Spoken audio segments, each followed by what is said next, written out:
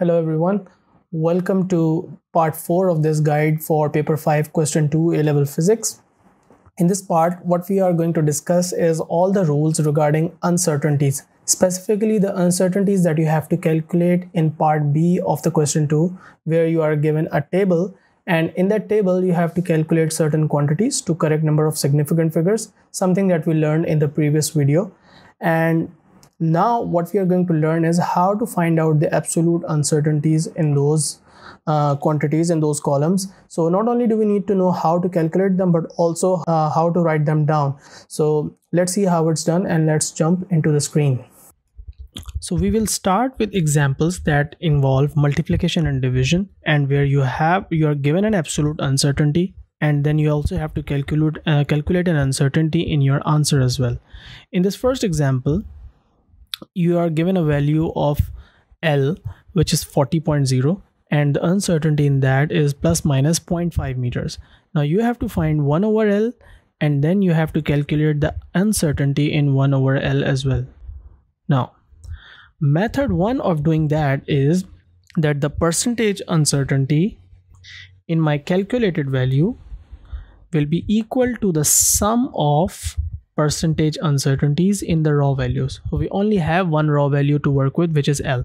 Let's first find out the value of 1 over L here. So 1 over 40.0, and we put that in our calculator, we'll get 0.250 per meter. Now let's find the percentage uncertainty for our raw value, which is the percentage uncertainty in L. So that would be 0.5 over 40.0 times 100, and that turns out to be 1.25%. Now the percentage uncertainty as given by the rule in the calculated value, which is 1 over L, will also be 1.25%. So if we know that, then we can calculate the absolute uncertainty in 1 over L from its percentage uncertainty. What would be 1.25% of 0.0250? 0.0250 multiplied by 1.25 over 100 should give you 0.0003125. However, you need to have a proper way of writing down the absolute uncertainty in your answer. So first, write down your answer to an appropriate number of significant figures, something that we learned in the previous video. So we will write the value of 1 over L to 3 significant figures. Now look at the last decimal place in your answer. It's the 4th decimal place, so your absolute uncertainty should also be written to 4th decimal places. So that will be 0.0003, and that is your first example solved using the first method. There is another method of doing this. In this method, all you have to do is calculate the maximum value of the calculated value and then the normal value, and then you have to take a difference of those to find the absolute uncertainty. Most of the students find this one much easier. Now 1 over L maximum can be found if you have the minimum value of L, because L is in the denominator. The smaller the value of L, the maximum the value of this fraction. So therefore I'm going to just plug in the values here now. The uncertainty in 40 was 0.5, so 40 minus 0.5 will give me the minimum possible value of L. So that is 1 over L maximum, and then 1 over L is simply 1 over 40, and that gives me an answer of 0.000316. However, we do need to round this off, so this becomes 0.0003, and when you write down your final answer, that will be 0.0250, and again the uncertainty will be written like this. So there you go. You use two different methods, but you arrived at the same value of uncertainty in both the methods. Let's look at another example. So you're given a distance and a time, and then you're given a formula for speed. You have to calculate v square, and then you have to include the absolute uncertainty in v square as well. So first, let's just go ahead and calculate v square very quickly, which will be 0.050 over 0.086, and then we'll just take the square of that, and if you put that in our calculator, that will be 0.34 meter square per second square. Notice how I've taken care of the units and how I have only written the answer to two significant figures, something that we learned in the previous video. So if you don't know how many significant figures to retain in your answer, go and watch the previous video in this playlist, and you will see the link to that in your description and the top right hand corner as well. Now, how do you find the absolute uncertainty in v square? Well, the first method is pretty straightforward. The uncertainty in your answer is the sum of uncertainties in your raw values. So we have to first calculate the percentage uncertainties in D and T, and then there is something extra that we have to do here. Remember that when you were calculating V, you did not just use D and T, you actually squared their values as well. Whatever is the power of the number that you are using as a raw value, you also have to multiply that number to the percentage uncertainty of that number. So D had a power 2, percentage uncertainty will be multiplied by 2. T also had the power 2, so its percentage uncertainty will also be multiplied by 2. We'll plug in the values in this expression. Delta V square is something that we want to find. The value of V square is known to us already. Then you have 2, and in your brackets you will have the absolute uncertainty of D, 0.001 divided by 0.050 multiplied by 100 plus 2 into 0.002 divided by 0.086 multiplied by 100. Now all you have to do is just solve this equation, 0.02941. However, is this your absolute uncertainty? Is this how you're going to write it? No. First, write down your value of V square, which was 0.34.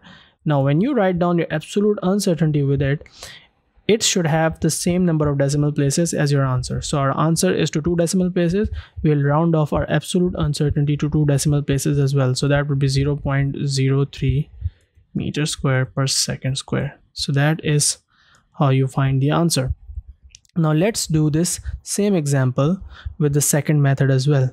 Here you just have to calculate the value of V square, but you also have to calculate the value of V square maximum, and then just take the difference of those, and that will land you at the absolute uncertainty in V square. So in order to calculate the maximum value of V square, you should have the maximum value of the distance, but since the time is in the denominator, you should have the minimum value of that. That will give you the maximum possible value of V square.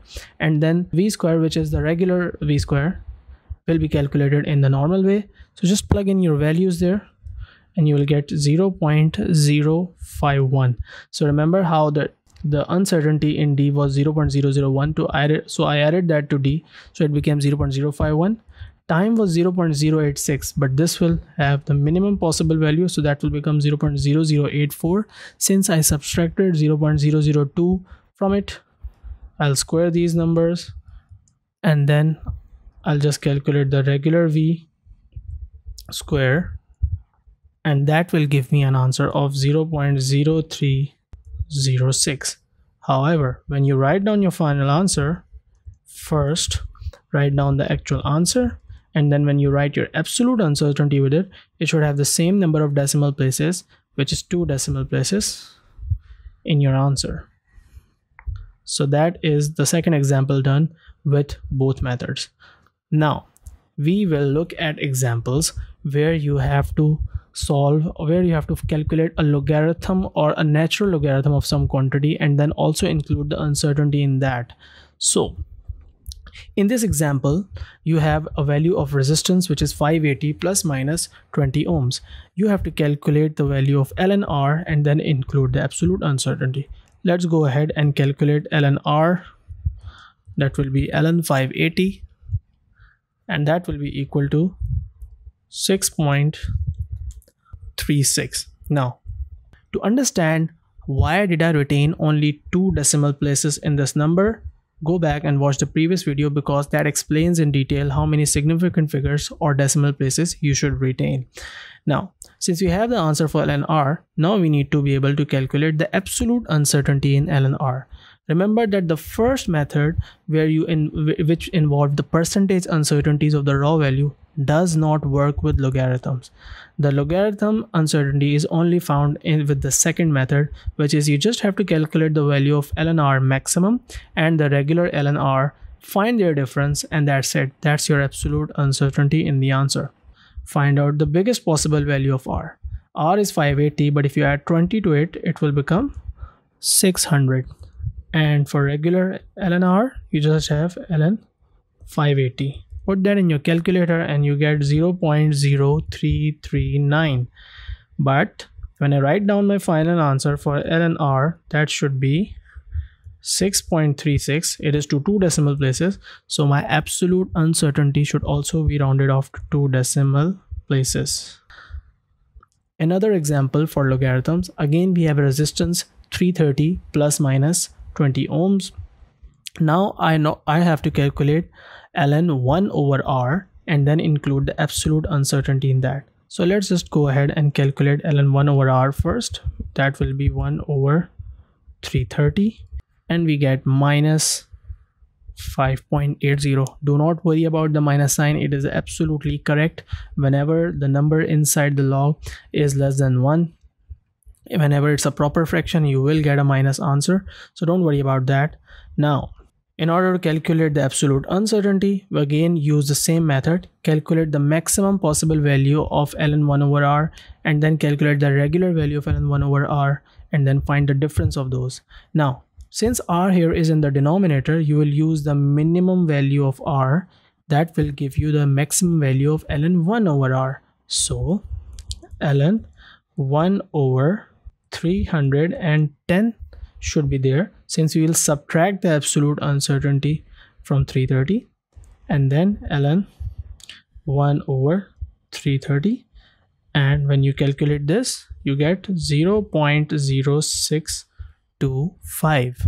Now when you write down your final answer for ln 1 over r, first write down your value, which is 5.80 written to 2 decimal places, so my absolute uncertainty will also be written to 2 decimal places.